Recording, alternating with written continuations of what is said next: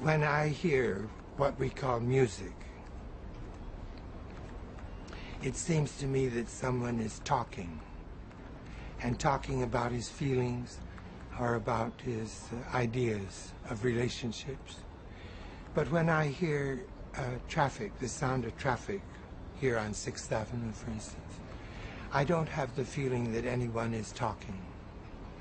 I have the feeling that sound is acting. And I love the activity of sound.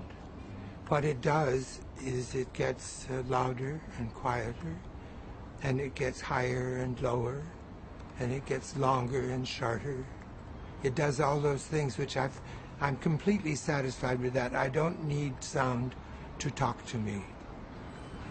We don't see much difference between time and space. We don't know where one begins and the other stops. So that most of the arts we think of as being in time, and most of the arts we think of as being in space. Marcel Duchamp, for instance, began thinking of thinking of music as being not a time art, but a space art.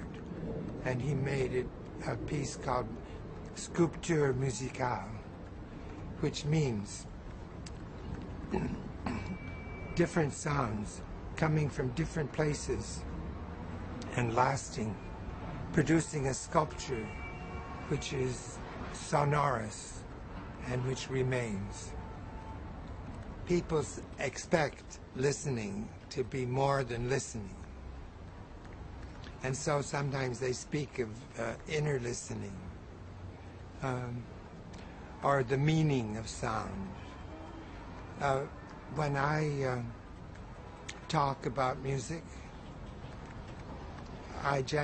it finally comes to people's minds that I'm talking about sound that doesn't mean anything, that is not inner, but is just outer.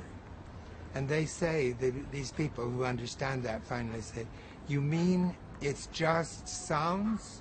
Thinking that for something to just be a sound is to be useless. Whereas I love sounds just as they are. And I have no need for them to be anything more than what they are. I don't want them to be psychological. I don't want a sound to pretend that it's a bucket, or that it's a president, or that it's in love with another sound. I just want it to be a sound. And I'm not so stupid either.